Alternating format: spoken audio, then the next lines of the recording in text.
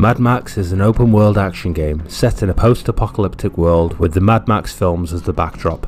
You play as Max and your story begins just after you're jumped, beaten, and you've lost everything. Survival in this world centres around a few things: your vehicle and the petrol to keep it moving, water sources, your reputation, and the combat capabilities both in your car and in hand-to-hand combat. Mad Max originally released back in September 2015 for PS4, Windows, macOS and Linux. So, 5 years later, is it worth playing if you missed this title? In this review I'm going to cover the feel of the game, the gameplay loop, the various activities the game has to offer, the combat, and the progression you're able to make as you play through the story. I will avoid any story spoilers for those who don't want that part ruined for them. If you enjoyed the video or find it useful, please leave me a like or comment before you go. It really helps the channel out. So, the original reviews for Mad Max back in 2015 gave the game mediocre scores. On Metacritic it averaged to about 69 out of 100, and personally I believe this is too low. The reality is that Metal Gear Solid 5 released on the same day as Mad Max, and it was a much more anticipated title and scored an average of 93. Not to take anything away from Metal Gear Solid, but I feel that if two AAA games release on the same day, one is always going to make the other look worse. In this case, Metal Gear took the spotlight and Mad Max was left looking like the poor cousin. So how does the game hold up in 2020? Well, there are a lot of things to do, and once you've spent an hour or two on the main story, you have a lot of freedom for what you want to do next. If you're a story player only, then you can expect around 20 hours gameplay here. For completionists and car collectors, you can happily double that number. When you begin the game you've lost everything, but you meet a very unlikely companion who believes you're a saint, worships cars and pledges himself to you. He promises to help make you the best vehicle so that you can continue your quest as you were before you lost it all. The game is centred around collecting scrap to use for parts, looting bodies, scavenging yards, cars you've smashed to pieces. You need to make friends among the Baron's warlords too, helping them to build up their strength and make their strongholds self-sufficient, which will fuel your growth. But first you need to learn how to survive. You need to find places to find fuel for your fledgling vehicle and where to find water. Now this isn't a survival game. Water is only needed to replenish your health, not simply to exist. Don't get me wrong, you'll need to find the water, but if you're just out and about in the world, you won't just die of thirst on a timer. The initial story will take you through your first vehicle, combat experience and hand-to-hand combat scenario, and eventually introduce you to your first stronghold, where you could begin to curry favour and build up your vehicle's capabilities and the stronghold's resources. In the early game you'll find that just having enough water and petrol to survive and keep moving can be pretty challenging, but as you begin to progress and build up a stronghold or two, this part of the game becomes much easier. There are a few areas I feel the game really shines. First, let's take a look at the combat. The driving aspect of the game is awesome. The cars feel fast, the timing on the acceleration and the turning circles feel just right, to me at least. Vehicle combat is incredibly satisfying, using nitros to boost at the last moment and do massive damage to your opponents, smashing through their remains to continue the chase of another car, being blindsided and knocked off the road. The sound and graphics for this part of the game are a great fit. The combat feels impactful, the crunch as the cars come together and the sudden explosion as your opponent goes down in a ball of flames.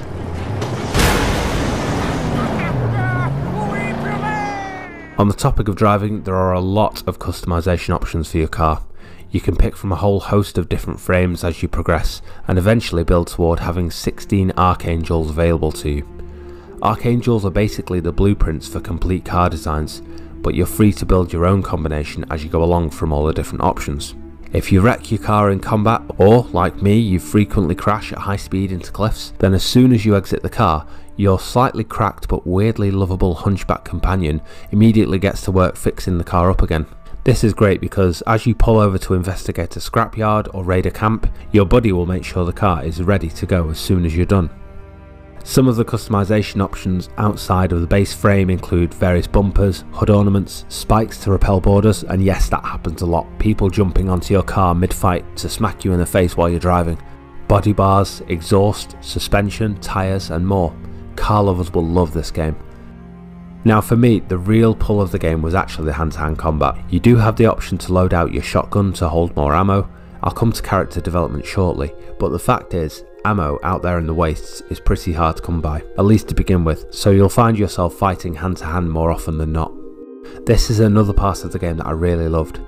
The melee combat feels brutal. There are no floaty hits. Every punch, headbutt, elbow, knee and kick feels like you hit like a truck. The combat is simple enough. One button for attack combinations, either tapped for light attacks or held for heavy attacks, one button to roll, and another button to parry incoming attacks. But the game makes up for the simplicity with the sheer satisfaction of getting your timing just right while surrounded. The opportunity to block every incoming hit and counter accordingly, rolling to avoid the lunatic charging at you with a knife, knocking his friend's block off and turning to disarm him. It's incredibly satisfying and very visceral. If you get your combo counter up high enough, then you enter Fury mode, which means you can hit harder and pull off your finishing combo chain attacks that much more quickly. As you begin to progress through the game, you'll find yourself wanting to reduce the threat level in each of the different territories. To do this, you need to take out the totems which have been erected, bring down the local snipers, smash convoys and take out the established camps. As you lower the threat level of various areas, you'll level up and begin to unlock more and more of the game's customization options. You can find balloons to go up in the sky with, just long enough to identify everything in the immediate area for you to do. This reminds me a little bit of Assassin's Creed, climbing up to the top of a tower to identify the challenges nearby. Once you've unlocked each of the balloons, you can fast travel to them and to your strongholds if you want, rather than having to drive everywhere manually. When you identify enemy camps, each of them are different and require their own approach to overcome. Elements of this part strangely remind me of Skyrim a little bit. There are caves and caverns beneath many of the camps that you'll need to investigate. You'll find scrap and items to use at your strongholds, take out priority targets, and eventually when you're done, you'll make that camp your own. Some camps are obviously easier to take down than others, but all of them will have some sort of perimeter defences, such as snipers or Molotov cocktail launchers. They need to be taken down. They will also each have at least one war crier. A war crier is basically a guy in the camp who riles up the entire bunch. If he decides to start screaming, then the entire camp gets a buff and it makes it really tough to take everyone out. The initial story will take you through all of these mechanics, but then you will be largely left in charge of your own fate and you can choose how much of this you want to do. Building up your strongholds will be beneficial, but you don't need to unlock every single thing if you only want to pursue the story. In terms of character progression, there are two types of personal progression to make use of. The first is that you can use the scrap you've accumulated to build up Max and fit him out with tougher armour, better damage in hand-to-hand combat, higher capacity to hold knives and ammunition for your shotgun. You also have the choice to change how Max looks as you level up. Initially the upgrades seem a little slow, especially as you're also using the scrap you collect to buy upgrades for your car, and you're fighting for every piece of scrap and picking it all up yourself. But as you progress, you'll be given scrap as a tribute for every camp you've turned to your side. And you'll have the option to unlock wrecking crews to pick up scrap for you from cars you've destroyed in battle. This all saves you time and means you can focus more on the action and less on the survival as you progress through the game. The second type of progression is through a mysterious stranger you meet early on. You can offer him tokens which you earn as you level up. In return for these tokens you can add points into things like bonus water collection, bonus scrap for every pickup, bonus health every time you need to heal up. All of this gradually makes your life easier, and means that the elements of the game which initially were interesting but would soon become a chore to keep up with, those things begin to take care of themselves more and more as you progress more into the action. Progression overall feels pretty smooth, and there's always something else to unlock, be it an upgrade for your fighting capability or a new look for your car. Outside of the main areas of the game, there are additional things to do too, which will unlock more cars to drive or other types of customization. You can also steal cars from enemies. If you manage to get them back to your base, then you unlock those cars permanently. You can do death runs, which are like a race but with some carnage thrown in along the way. You'll also be faced with storms which happen randomly. Ideally, you don't want to be caught out in one of those. You can survive them if you just keep driving and follow your map. The storms do feel epic though, visibility down to almost zero and very atmospheric. One thing you can't do when a storm is active is fast travel. You'll need to find cover or just ride it out.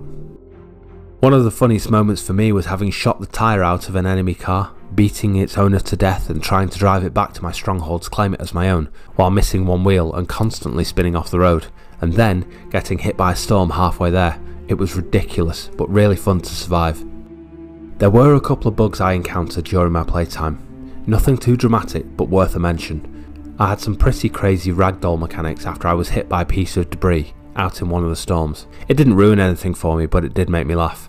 During one of my fights, some of the enemies disappeared and the music just stopped, which was a bit weird. The bugs were few and far between, they didn't happen often, and again, it didn't ruin my enjoyment of the game, but it seems a shame that these bugs still exist 5 years after release.